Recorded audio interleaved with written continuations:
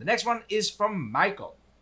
Hi Lars, thanks a lot for your awesome Fusion 360 videos. You're so very welcome, Michael. I basically learned everything I know about CAD from you. Haha, I'm just happy to help. One suggestion for a future topic, if I may. Yes, you may. I'm currently designing parts for a quadcopter, and hence I'm very concerned with everything being as lightweight as possible, yet structurally stiff and tough. Maybe you could make a video about how to do this with things like ribs, honeycombs, and other tricks. I've already watched your videos about simulation.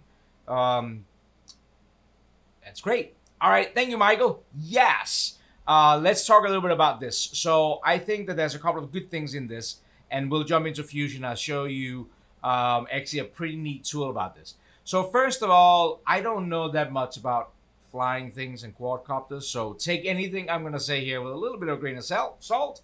But there is some pretty neat tools inside of Fusion for this kind of lightweighting or structural things. Now, when it comes to ribs and honeycombs, there is some different tools you can use. So there is, let's jump into Fusion. That's where we want to be anyways.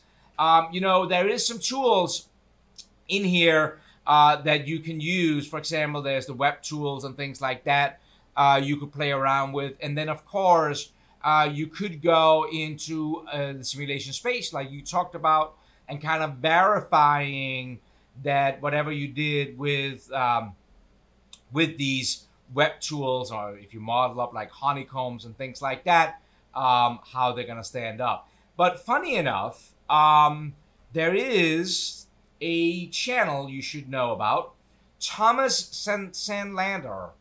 Thomas Sandlander. I think maybe Thomas is Swedish. I'm not sure. You guys maybe already know about Thomas. But Thomas just actually released a video one day ago talking about topology optimization. And I have done a video on topology optimization a while back. But you should definitely go and check out Thomas's. You should also subscribe to Thomas if you have not already. I love his videos. He gets into some 3D printing. We're going to talk about that later too. So you should definitely check Thomas's channel out and check that video out on topology optimization. But talking about quadcopters, let's jump in and try to talk a little bit about this topology optimization, or as it's also called, shape optimization, because you might find that interesting, Michael. So what I'm going to do is I'm going to model up a quadcopter. And no, not really, but I'm going to, because you know me probably. But I'm gonna give you, I hope I'm gonna give you some hints on what we could do with something like this that maybe will give you an idea to get going. So I'm just gonna model this up here and D for dimensions. I'm drawing up some shapes as you already now have seen. Let's make this like 120 maybe, quadcopter like this. And I am going to go ahead and use a circular sketch pattern. So we're going to select this circle here, and we're going to spin it around here, and we're going to make 4 of them. So now we kind of like have 4 circles inside of Fusion. So this is going to be the main body of your quadcopter, and this is going to be where I'm assuming you're going to attach your rotary blades or whatever those are called. And I'm going to go ahead, I'm going to extrude this out. I'm going to extrude them all to the same thickness. I'm going to use, I'm going to go symmetrical. So I'm going kind of like both sides, and let's just make sure that we know how thick we're going to make those. So we kind of have the body, and then we have these 4 things here. Now, I'm going to connect them all. So I'm going to open up a new sketch. I'm going to actually also again sketch on the top plane. I'm using symmetry here, what is something that I always find good and interesting. So I'm just going to, actually, let me do a center rectangle, S, and do a center rectangle. And I'm going to make this, I don't know, 230 long. Oops, no. Wow, I'm in the wrong box here. Let's make it 15 tab and then 230. Like that, hit enter, and let's extrude that. So let's take that rectangle, we're gonna make that also symmetrical, and that just means that it's kind of doing it over the middle. Now this is gonna be a cut, So I'm just going to go ahead in here, and I'm actually going to make it a join. So it's going to join these 3 pieces together that it's intersecting like that. And since we used a sketch to rotate the circles, we could go down and use a solid circular pattern here. I'm going to change this to features and select that feature here and rotate around this axis. So before, if you go back, make that 4, and let's just do that there. So before, when I did the circles, you saw that I used this inside of the sketch, I rotated it. Now we actually did it as a solid. I'm just showing you a couple of different ways to do this. You will see, though, when I go over to the bodies folder, that the first body did manage to become one solid, but the last 2 pieces here are sitting out here as their own bodies. So I'm just going to do a quick combine and just select all of them over here and combine them all into one body. Okay, here we kind of like have our quadcopter type of solid. I hope you can follow me this far. If it goes too fast, just rewatch it, slow down. Let's go over to simulation space. Now, simulation space, we normally utilizing this to check that the part is going to withstand what we have modeled up. But as you guys are familiar with, we have some different tools inside of Fusion where we can actually utilize simulation tools to generate a shape. One of them is generative design. And I've talked about that on this channel before. That only comes in the paid version. And it also costs some money, and it can take into different materials and things like that. But what Thomas did the other day, and what I want to make sure that I'm using for this too, because I think Michael can find that useful, is if you go into the simulation space, is to use this shape optimization. It's doing the same thing as generative design in a sense that we're utilizing loads and constraints to come up with a shape. This is just not as advanced as generative design, but it's a good starting point, especially if you are a hobbyist or things like that. So I'm going to say I'm going to create a new study in the shape optimization workspace. And the easiest thing in here is just to kind of like just slow down, be aware of that over here. Keep an eye on this little pre-checker here. That will give you kind of an indication of how you're doing, because there can be a lot of settings. But I'm going to try to send you through this, Michael, and give you some hints. First of all, I like to work out of this tree over here a little bit. So if you're looking over here, you will see that there's starting material. If we click on the little pencil, it will let us edit this. Now, I don't know what your quadcopter is going to be made out of, but know that you can change different materials in here. So I'm just going to select a aluminum 6061 just to select something different than the default steel. So you know that is happening in here. Now then, so that's kind of like up here. The next thing you got to do is give it constraints. So right now this model is kind of like floating out in space. We got to kind of like tie it down. And we're going to do that by adding a constraint. I am going to add a constraint by fixing the backside here. And that means that would almost be like if we glued this to a pole or something. And then the next tab you will see here is the load. So I'm going to apply a load to it. And I'm actually going to apply a load to this face, this face, this face, and this face. Now be aware of that shape optimization is not utilizing loads in the sense of a static stress analysis. And I'm going to try to say this without making it too complicated. But pretty much what it means is that whatever load you're putting over here, and right now it's Newton, I actually like to do that into pounds because that makes more sense to me. That whatever number you're putting in here is not really going to change what we're going to get out of shape optimization. So I'm putting in 350 pounds, but you could put 500 pounds and it will not change really what we're getting out of it. But so we're putting loads here. I hope most people can follow me so far. Now we can go ahead now and you will see that we're actually getting a pre-check. And we can go in and click solve for this right now. Now, I have to admit that I'm 100% sure about this. I'm pretty sure, I'm 99% sure, I should probably check this out, that you will see if you're on a hobbyist license, they will say this is going to cost you 0 cloud credits.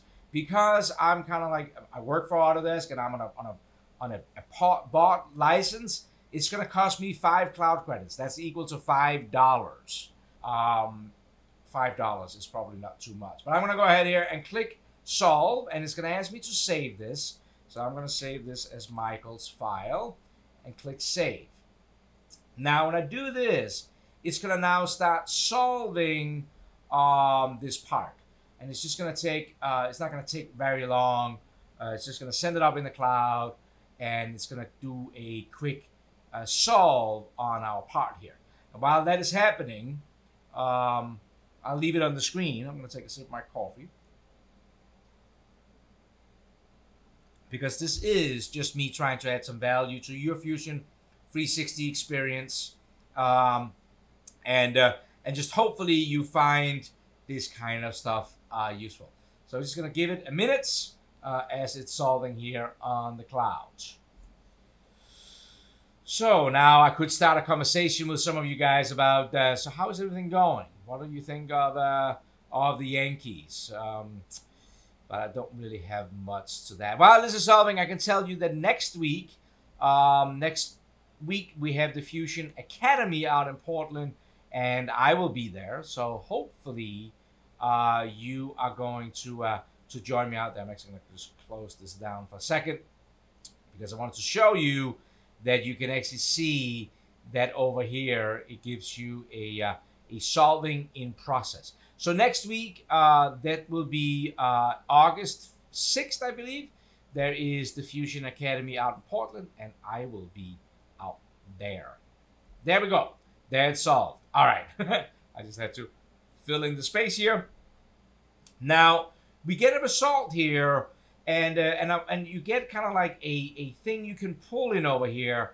So if I pull this all the way down to the end, we will kind of see our model, and then you will see as I'm dragging up that things start to disappear. But this is not, Michael is looking at this right now. Michael's like, this is not really helpful. I'm not quite sure what I'm looking at.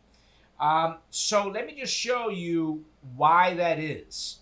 That is actually, if I go over and I turn on this light bulb that says mesh, you will see that we get a mesh appearing right here. And without getting too much into detail, this is a very rough mesh, very big triangles, and that is why that when I pull this slider up here, this looks weird. Like it doesn't give me a great result. But I wanted you to know that. So what I'm going to do is I'm actually going to run the study one more time. I'm going to right-click up here, and I'm going to say clone the study. Clone the study gives me study number 2. So I pretty much just took the original study that we just ran, and I'm just going to copy it again. Now I'm going to go in and edit the mesh. And if I go down, so what I did was, sorry, I went a little fast. I'm going to click on the pencil, and I'm going to switch to absolute size. And I'm going to make this 10 might actually be good right now. I'm going to hit OK for 10, and then I'm going to right-click and say generate a mesh. So that means that the model is going to be regenerated. And now you will actually see that instead of before we had 2 rectangles, now we have, it's broken up in multiple rectangles. Let me go back to the first study. You can see how big it is here.